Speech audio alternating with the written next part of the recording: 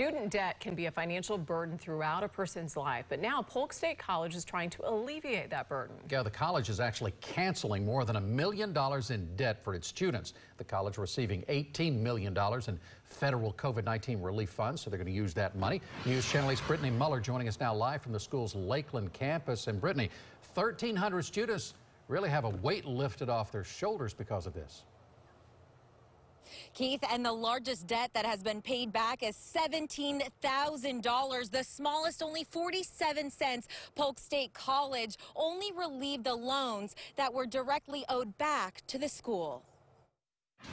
When Angela Maldonado is not in the classroom, she's here working part-time in the financial aid office. It's huge when you take out loans. You know, you do owe that back, and you have the responsibility of paying that back. So it is a pressure to make sure that you get that owed. That pressure for Maldonado is the more than $5,000 of student loans she owes. But thanks to Polk State, the college alleviated $100 of debt that she owed back to the school. I'm eternally grateful. That's something that I don't have to pay out of pocket for.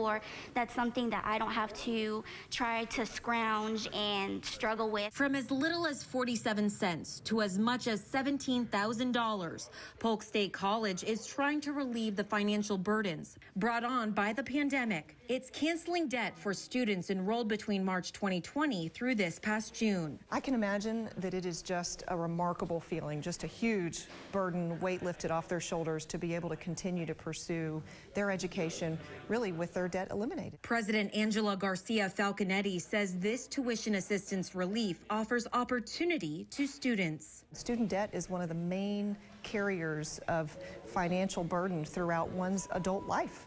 And so to have that eliminated and to ensure that they can complete their degrees, what a gift. In total, Polk State canceled $1.2 million of debt for its students.